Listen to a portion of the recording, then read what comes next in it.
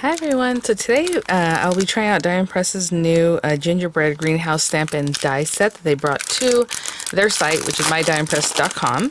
And I like to make that very clear because I know a lot of times people associate them with HSN, but these are for the Die Impress site. And I'll have that link in the description box. Those will be affiliate links, which means I'll make a small commission if you purchase items through those links.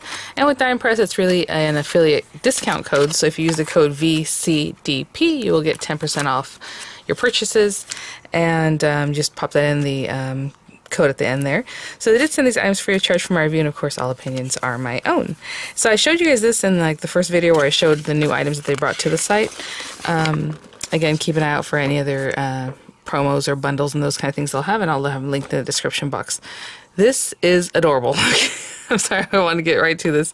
Look how cute. Oh, okay, good. So I had seen this, you know, in the first video. I was like, oh, so then you have this and you layer it over this, but not thinking that first what you would do is stamp like the little candies that are like your little flowers in there or your little plants, and then you have that beautiful outline that goes over on top. This is really unique, super cute. Then we have our little gingerbread man. Of course, you can use them with other gingerbread, you know, stamps and dies that you might have. I know I have some from previous years from Die Impress that I can pop on there. Really cute. Just mix and match them that way. We have sweet Christmas wishes for the example on this one with the little candies. Oh my gosh, you guys. So we have the little banners. You can mix and match those up, and we'll look at the sentiments in just a moment. And then here we have the little candies. Oh, I love that. Are they all at once? Perfect. So you do the, you know, the greenery or the stems and stuff, and then you just pop on your little peppermints and things. Candy cane stripe. We have the cute little candies that also you can stamp and then add whatever colors you want with that.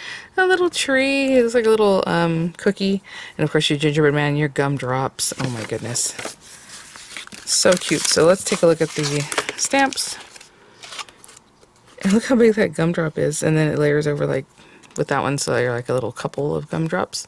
Then the little candy swirls and different ones, you can layer them up. Look at that, and then the little ends of the candy there. We have the gingerbread man with his little like detail is separate. The tree also is separate detail. The candy canes with the striping, and then again like the little plant there.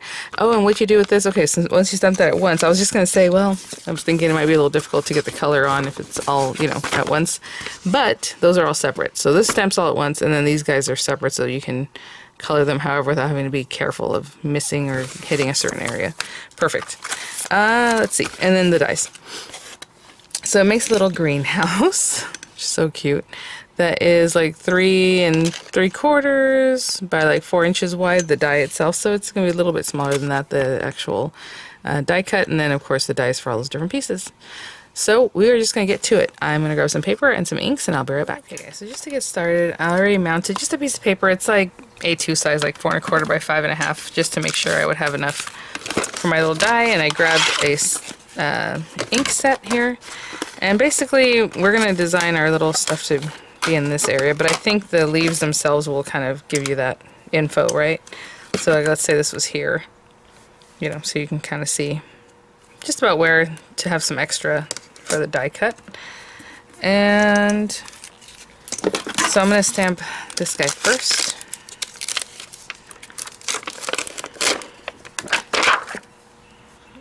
And again, just keeping an eye for where, you know, everything might be.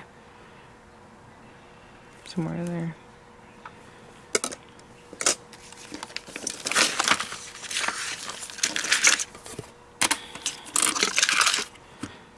That on there, and let's get some green ink. This is a very light green. I was going to go kind of pastels, like why not, but if you want to, you can mix colors of green. Like when I do this, you can also bring in like a darker green and add some of that too, if you want a variation of color.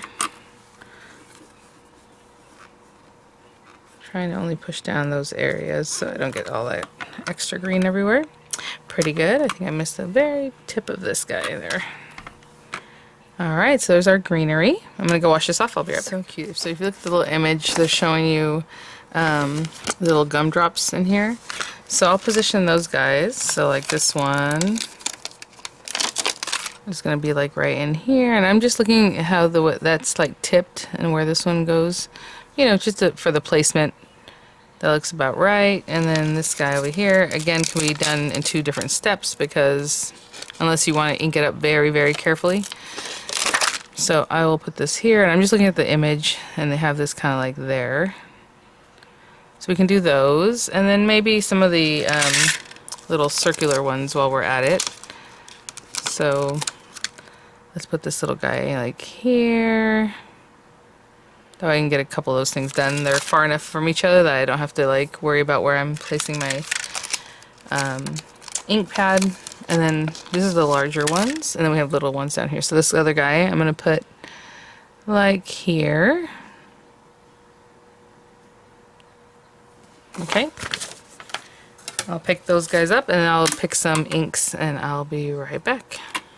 Okay guys, so I've chosen my colors here, and I'll just, again, you don't have to do them all at once. Like maybe I'll do the red and like this one purple over here.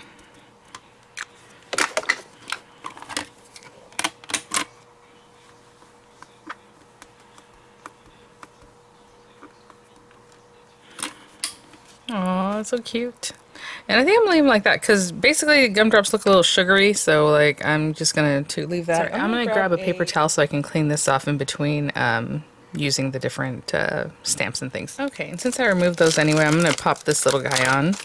And I probably should have just gone ahead and done with the red on this other one too, because I want the red there. But I'm popping that right next to that little kind of stylized gumdrop.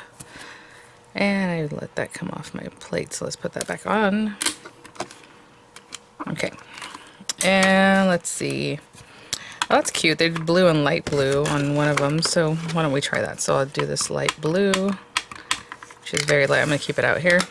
And then I'm going to do another one that's red and pink, so again, the red. And let's do like an orangey color with this one. And I am taking my time, so let me, that one's super juicy, again, much brighter. I'm going to go do that one again. That guy.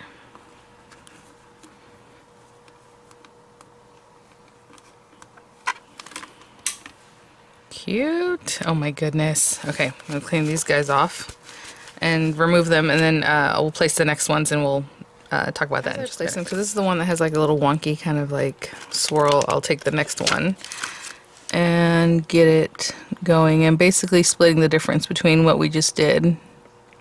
I'm just eyeballing where that might be. That looks pretty good right there. And then like I'll place this one back, and the partner for that guy is over here on this other sheet. And so I'm just gonna again put it where the other one wasn't. Right about there-ish, I would say. And then I mean, if you want to place the other little guys, like we have the candy canes. That might be a good thing to put on here, so let's go ahead and do that. We have a solid candy cane, then we have the stripe. Now, you know, I'm just trying to think, like, do I need to put this one? Maybe just that guy.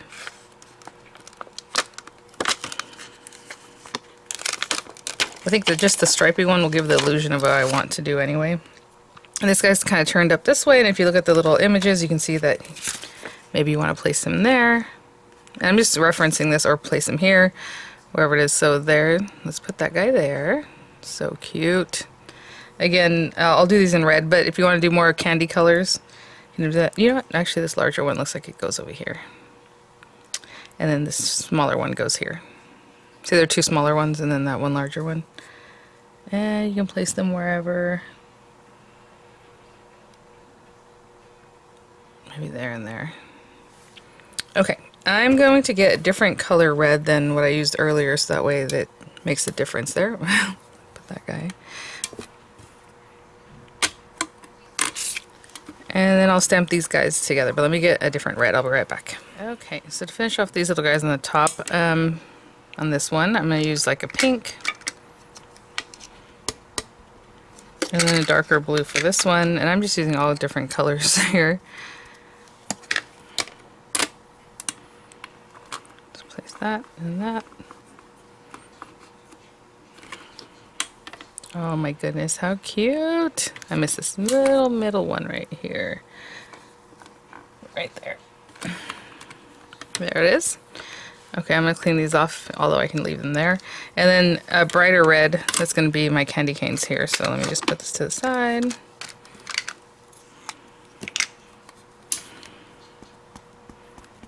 Like I said, I think I'm just going to leave them, unless you want to accent that with like a pink or a different color. White isn't really going to show up, even if I use it, so. And then we have our little greenhouse that's going to go on top of it. So for me, just the image giving a feel of that being there. Look at that, so cute. Okay, and then I'm just gonna finish off with a few of the smaller little treats. There's one here, one there, and one down here. So in this area, just like I did these larger ones, and I'll be back. Okay guys, oh look how cute that little swirly one is right here. You know, not when you just interlock it, so when you go to put this one down, just put it obviously opposite from the one that was on there before.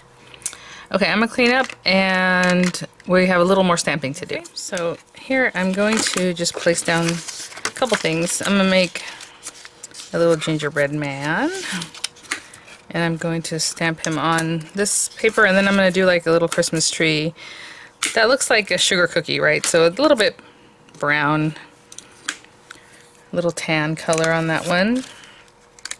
And I'm going to flood it with a light green icing.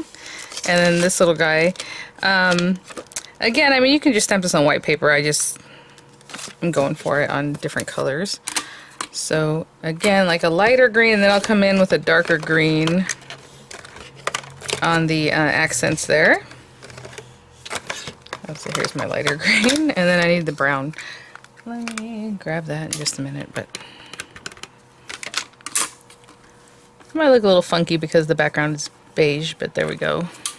Little green cookie. And then again, I'll top that with a darker brown. Where did I put my, there we go. I'm sorry, a green. So I'll take this little guy. And I'll do the same thing with the gingerbread man, just putting a little tan brownish vibe on his, and then topping him off with a darker, probably black, just to get everything done. Actually, in this natural or neutral set, there's a lighter kind of tan color, and then the darker brown. That would work too, since we're using craft cardstock. But either way, whatever two colors of brown I would like to choose. You have this little guy. Ooh, a little tree. Oh, that is so cute. Okay, I'll do the same thing with the gingerbread man. Okay guys, so let's get these guys cut out, and then we'll talk about sentiments and stuff like that. So we have this piece, and again, you're just kind of lining it up, you know, wherever you might like for that to be. Right about there, maybe a little higher up. About there will be good. So we would tape that down. Oh, it doesn't move. We'll run this through, and then these little guys.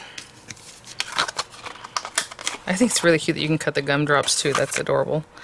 I can see pretty well in there, and then again, he's in craft cardstock, so even if he's a little bit crooked, it'll still look like a little cookie that looks pretty good, but that looks pretty good already, so I'm just going to stick that down. Same thing with the tree, and then this guy, I'm just going to run through, just like this, through some nice, good quality black paper, okay? Because this will give us that greenhouse look, and I'll be right back. See how this guy cuts. Oh my goodness, so intricate. Oh, that is adorable. Look, it just all falls out. So good. Okay, so I'm gonna clean this little guy out. I mean, you guys, I can't even wait to see. How cute. Little greenhouse. I'll be right back. Our pieces. Over little guys. I have a standard A2 size card base here. And I just grabbed from my stash here the largest scalloped rectangle that Die Press has, and again, these are now available on their site in sets like this, so you can get like the straight rectangles, the scallop, you know, ovals, scalloped ovals, circles, scallop circle, square, scallop square, and all those kinds of fun things. which is really awesome because whenever I use these, people always ask, where did you get those? So Die Impress has them on their site now. And so I'm going to cut this just because, you know, with the whole gingerbread thing, I mean, how cute is a scallop border? So I'm going to run this through right quick and I'll be right back. So I'm simply just going to pop this onto my card base, and I think I'll pop up my little greenhouse. So glue it down this way. Let me see. It could go in this direction too. I was going to go this way with it. So, but whichever way you'd like to pop that on.